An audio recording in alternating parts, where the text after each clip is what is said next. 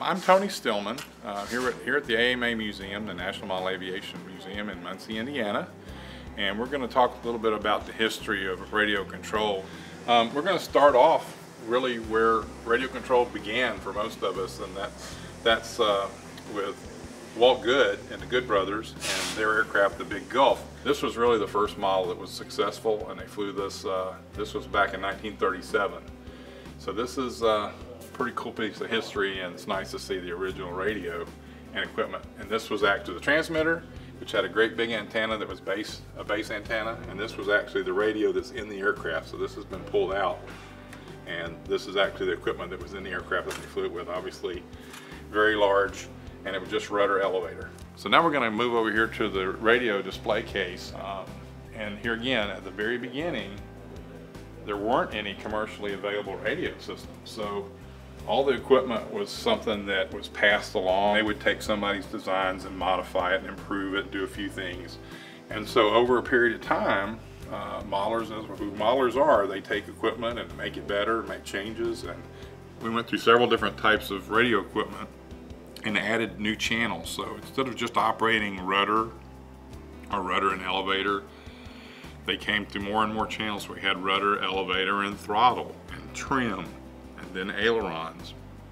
But as we started moving into the 60s and the 70s, we were able to get transistors, and transmitters got much smaller. One of the earlier ones would be the citizenship radio control, which was the kit. And you could buy that kit, that's the assembled ones laying on the bottom. You could buy that kit for $24.95 and assemble it yourself, and you had a transmitter that you could hold in your hand.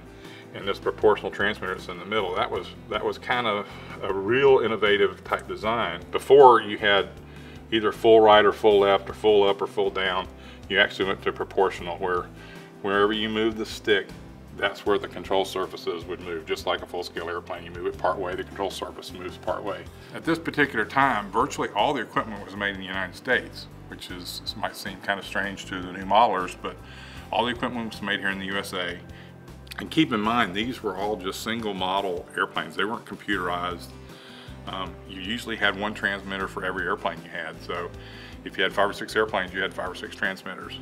And then we kind of started transitioning outside of build it yourself. Heathkit was probably one of the last ones around that had a kit that you actually assembled. And then in the late 70s, the Japanese radio equipment started showing up on the market. Futaba was really the first ones in the US market. They were cheaper, very reliable, good quality, and started giving the US companies a run for their money. The items here on the bottom start showing the 2.4 conversion, and the 2.4 system was really a breakthrough in that you could just turn on your radio and you could fly it. It would not interfere with anybody else. So that improved safety, improved conditions to where we could fly more models together, have different competitions that we weren't able to hold before. And it's kind of paved the way to today's radio system. Kind of a quick overview on our history and where we've come from. If you're fairly new to modeling, you haven't been flying for maybe only 10 years or so, you probably haven't seen a lot of these older radios. So it's something you might want to take a look at. Come by the museum here in Muncie and you get a chance and look through some of these items, and then again talk to some of your older folks there at your club. They probably have some experience with them, and can give you a little insight on what it was like to fly back in the 70s and even earlier.